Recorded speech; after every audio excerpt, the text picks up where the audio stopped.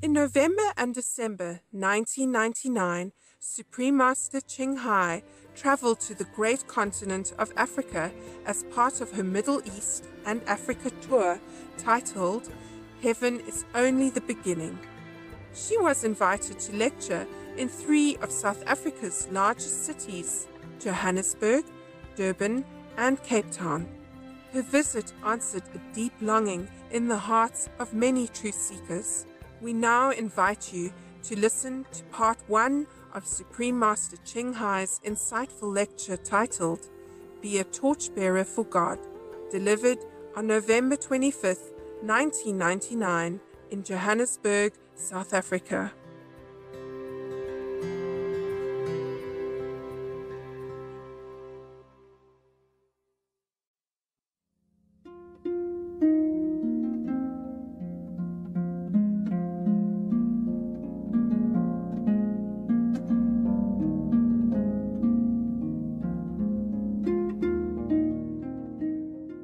Ladies and gentlemen, it is time to experience the enlightening wisdom of the Supreme Master Ching Hai. Thank you, thank you.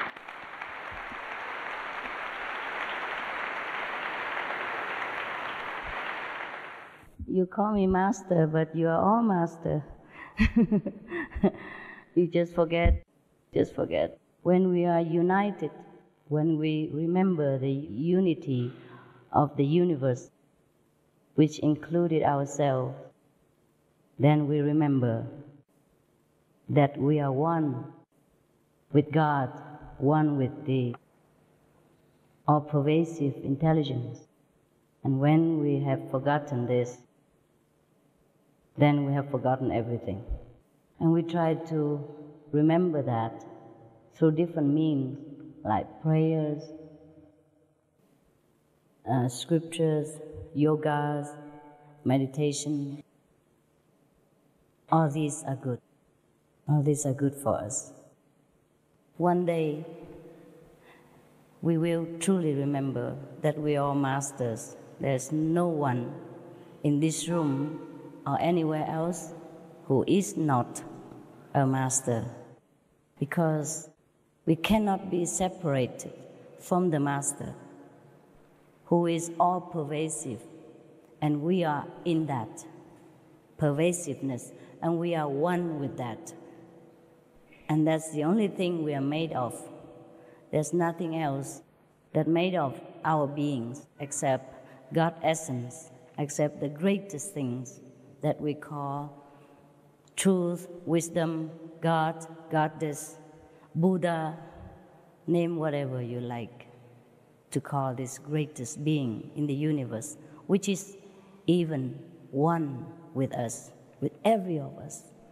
That's why at the time of death, the so-called ourselves or the body just lay flat on the ground or anywhere and doesn't move, because that essence of all movement, of all activities, has chosen to leave that physical instrument for that time, maybe seeking another instrument for further experiencing the limitless, the vastness of this great being, which we call God, which is one with us, actually.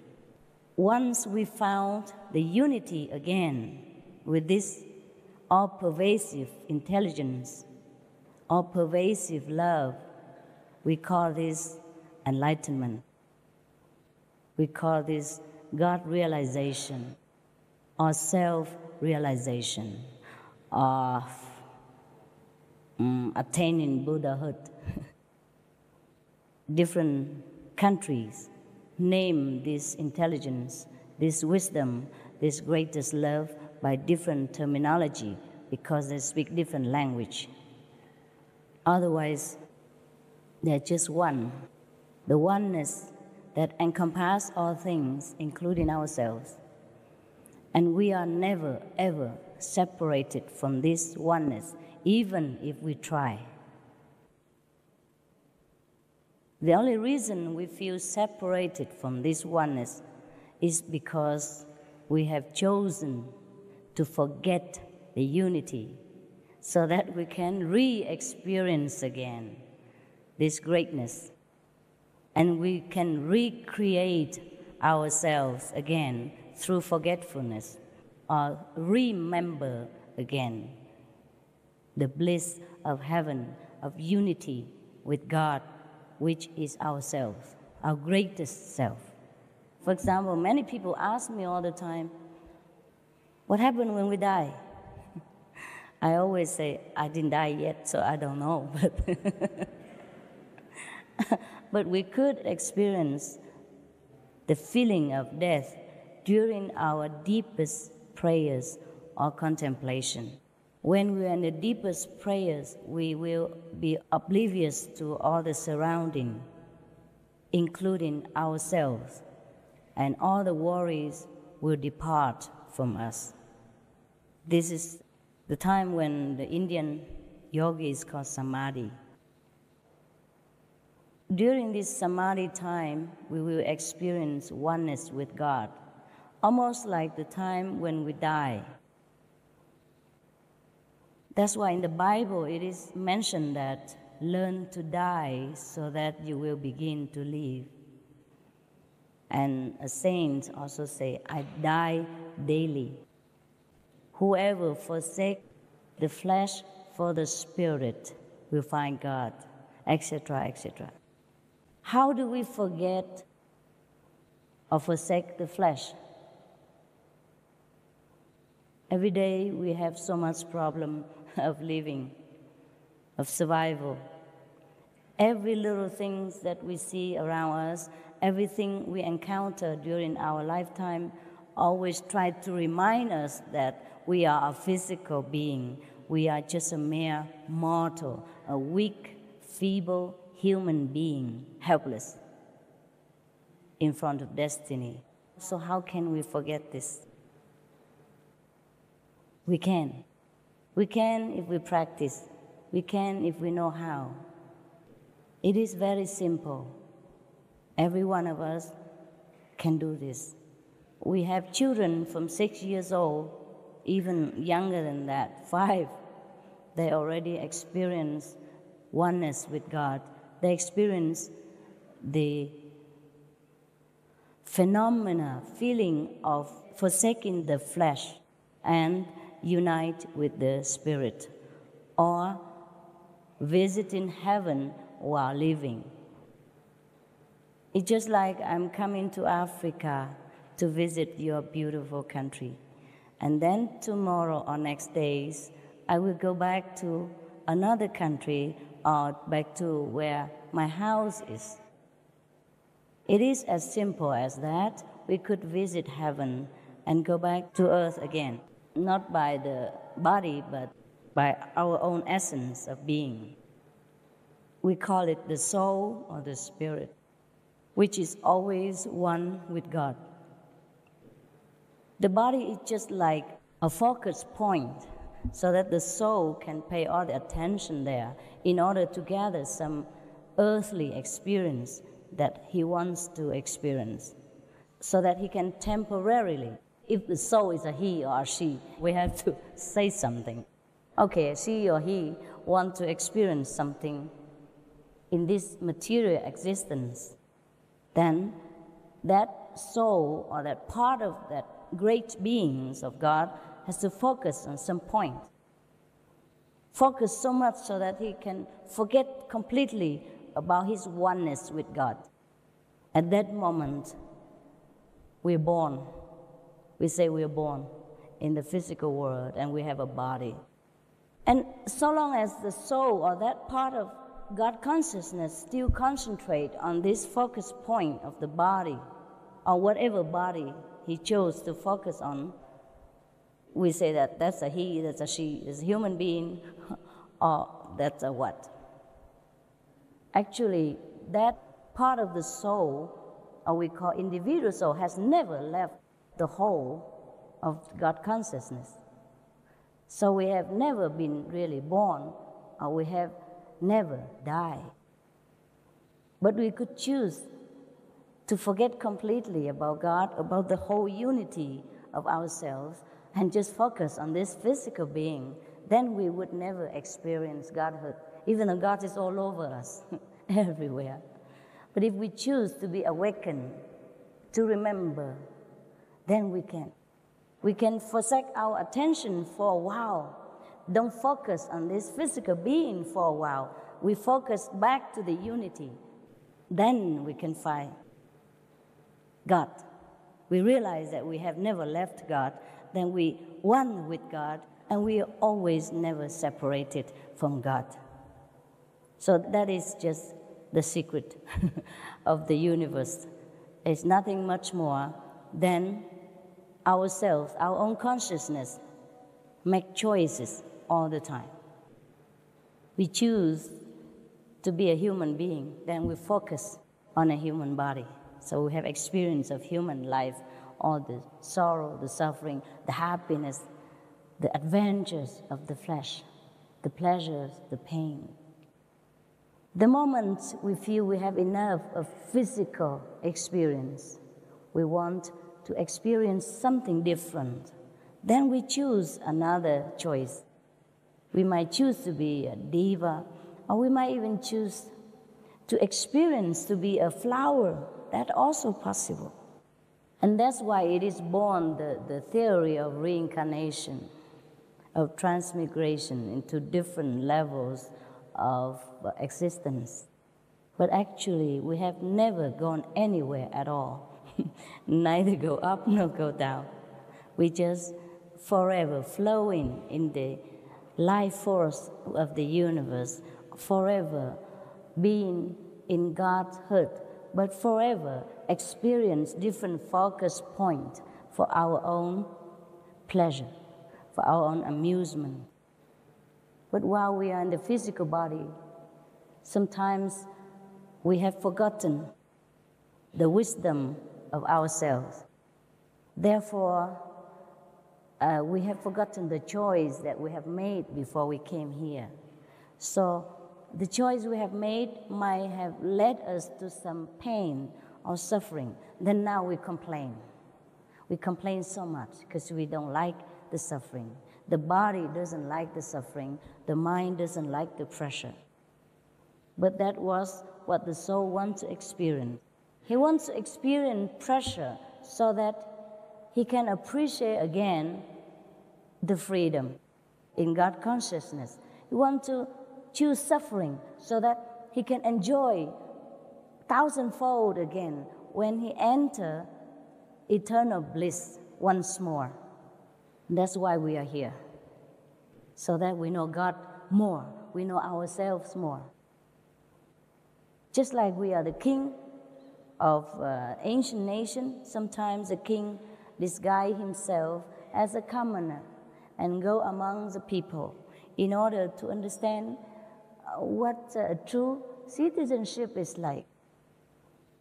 And then when he comes back, he appreciates his position better, his comfortable palace, or the servants that serve him, or the power that he has.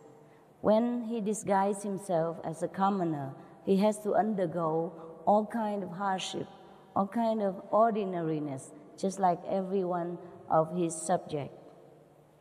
He cannot reveal himself that he's a king. In fact, he must completely cover up his identity so that he can truly, truly merge with the people of his nation and experience what their daily life is like. Similarly, we were once with God consciously at that time. We have never been away from God, but now we are not consciously remembering that. So we had enough of the suffering of this physical life. We had enough of the mundane experience. So we get bored. We feel there's nothing really here anymore for us to enjoy. We would like to know where we come from. What else is there in this vast universe of God's creation that we should experience? This is the time when we ask this question, when we wonder like this is the time we will experience enlightenment. We're ready. we're ready for it. So we came all this time to be a human being, to be different human beings. Sometimes if we have focused on one focus point or one human existence, and we didn't feel we have enough of physical enjoyment or physical adventure, then we focus on another existence of another human being again. And then we continue further until we get tired. So actually, anyone who is ready can experience God's light, God's unity and enlightenment. That is very simple like that. It's your choice only. You've chosen to forget, and now you have chosen to remember. So if you think you have chosen now to remember again, then of course I'm here to serve you. Because God has given me permission and ordered me to do that. Maybe one day, after you have remembered everything about yourself, God will also say the same to you. Go, my son, go, my daughter, do some service to my children or to myself, because we have never been separated from God. Remember that.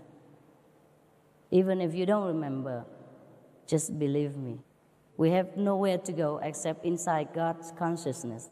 We have nowhere else except in God's house right now. Everywhere He encompasses every being in this universe. All the flowers, the sun, the moon, the star, the planets, the galaxies are all inside God. There is nothing that escapes Godhood. For a conscious soul, there is no such thing as hell, but just a temporary, passing experience that he has to go through in the course of eternity, because he has chosen to experience some so-called suffering in order to grow, in order to understand happiness again. Every soul, every little part of God has chosen to walk a different path in order to experience different aspects of God. And the whole experience of all humankind or all beings made up the wholeness of God. Therefore, Jesus said, love thy neighbor, even love thy enemies, because everyone is earth. They have chosen to play that role only. There is no enemy. Just us, just God, different focus points to make life more abundant, more variety, more different, more colorful. Just like He made us, even so different colors, so that we can enjoy each other. Like I look like yellow cornflakes, corn, and you look like chocolate.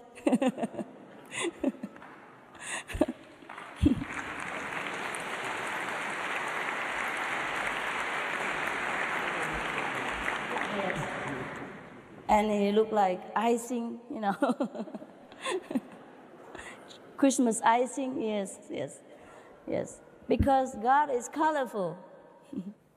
Just like He made all different flowers, different colors, even fruit. From the same soil, we obtain so many different fruits and different flowers. They're all different colors. The African people chose to always wear colorful clothes because inside, I think they feel that they are very close to God. They're so happy.